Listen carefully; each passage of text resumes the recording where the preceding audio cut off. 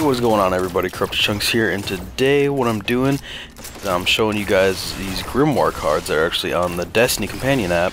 A lot of people don't know about these. They know what they are, but they never really looked into them, and I'm going to be showing you guys the Thorn's Grimoire cards today and kind of the backstory on the Thorn, because I think it's pretty interesting. So I'll just share it with you guys so you guys don't have to go into the app and go through all that stuff. Here we go with the Thorn. This is the gun itself. There's some other fragment things from Ghosts that I'll also be reading. Rend one's enemy is to see them not as equals, but objects, hollow of spirit and meaning. 13th Understanding, 7th Book of Sorrow. Augmented through dark practices, Thorn was once a hero's weapon. Its jagged frame hints at a sinister truth. Powerful connection, the unutterable sorceries of the Hive. The legend of Thorn is bound to the rise and fall of Dredgen Yor, our guardian whose name is remembered with disgust and shame. The weapon was thought destroyed, but rumors of its existence still haunt the wilds. So that's just the thing on the Thorn.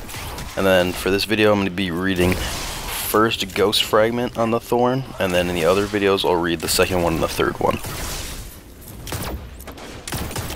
Rose. The noble man stood, and the people looked to him.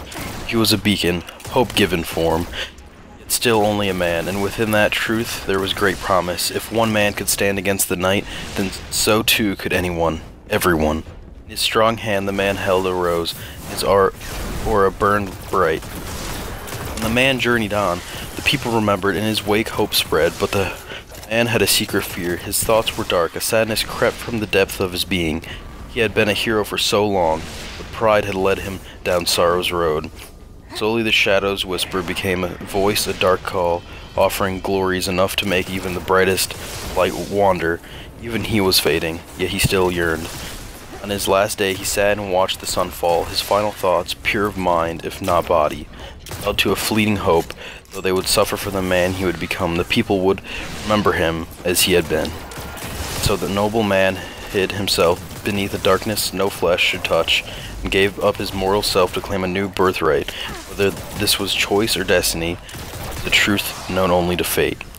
In that cool evening air, as dusk was devoured by night, the noble man ceased to exist. In his place another stood. Same meat, same bone, but so very different.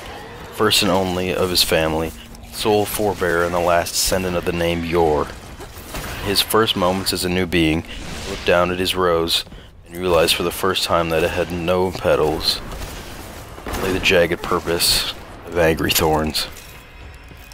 That's the first one. Kinda just talks about how this guy made the Thorn, and then how his decision to make the Thorn changed him, and basically just started making this amazing guardian turn evil and corrupt. Just completely changed him and the way that he acted on the light. That's the first one, and the other two, they just get better.